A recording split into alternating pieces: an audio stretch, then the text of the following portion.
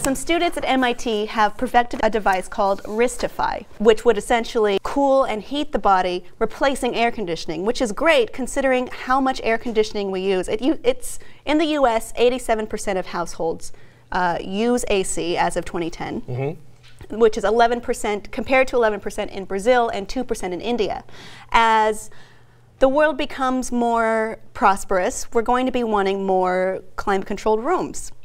Which it uses a lot of electricity. Right now, 16.5% of electricity in the US is used for air conditioning units. That's the statistic that blew my mind the most. That's it's a lot. Such a large percentage. And that's like not just during the summer months, that's year long. Yeah. All the energy we use in the US in a year, 16.5% of it is for air conditioning.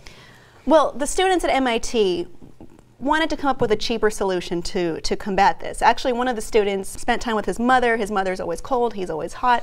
There's always an argument. I'm sure you can relate to that. We certainly can. So what he decided to do is he looked up physiology papers, and he discovered one principle where if you introduce small pulses of heat or cold, it would be able to make the body feel like it is a different temperature and be okay with it. Now, you know, like when you jump in a pool and you're cold and you're shocked, but you get used to it. That's the opposite of what they're trying to do. What it is because you get used to it and you're just going to want more and more, like a monster.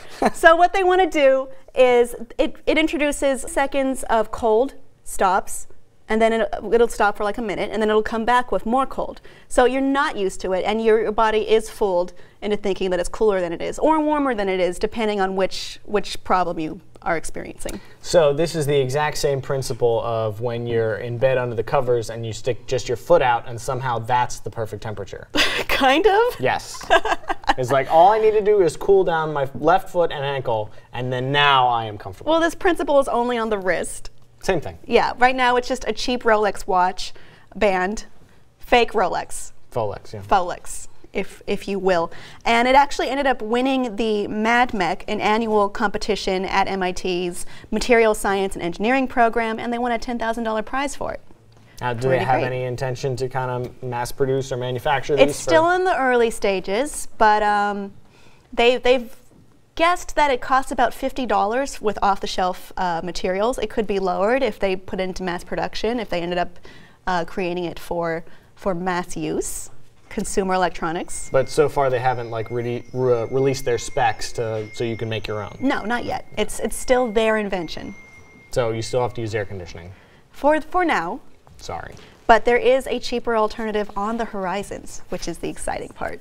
Would you wear a watch that cooled you? Fuck yes, I would. Oh, you're asking the audience. Yeah, I know what you want. I want them to say it. Okay. Jesus, Kim.